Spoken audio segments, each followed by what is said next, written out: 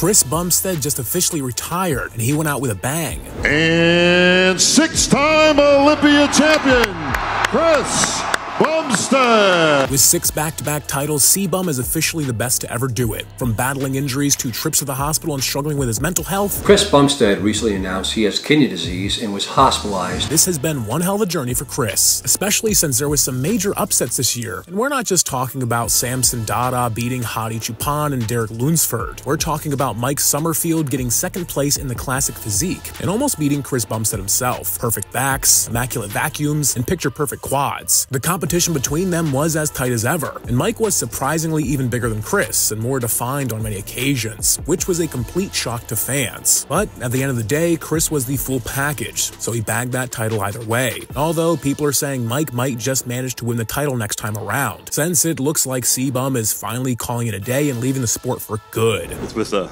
really bittersweet feeling that this is going to be my last time up on the stage. We all saw this coming from a mile away, especially since last year's Mr. Olympia took a massive toll on Chris's health. Life really tested me when I said that, but I was going through some being perhaps some peripheral and I started to shut down. My body started to shut down. And even then, everyone thought Chris was going to stop for good, but he surprised everyone by going for another one. And to be fair, a lot of fans were thinking Chris was going to go for at least a few more titles before he retired, because he's clearly still got that dog in him. I believe that Chris is going to win year after year after year. Not to mention the fact that Chris opened up about how he wanted to make more money for his family. I'm able to support my family right now, and I still want more so I can be good for life. Because the craziest part is that the competitors in the classic physique don't get paid nearly as much as the guys in the open category, which makes absolutely no sense and explains why Chris felt like he wanted more. I mean, the guy practically set the standard for classic physique and made it important. Chris made classic physique. If it wasn't for Chris,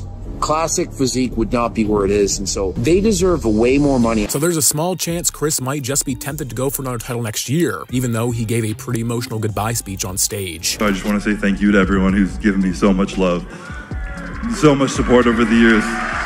Although he's got nothing left to prove, he came to the sport as a competitor and left as a legend, which isn't something a lot of people can do. What do you think? Is Chris retiring for good, or is he gonna come back for another one?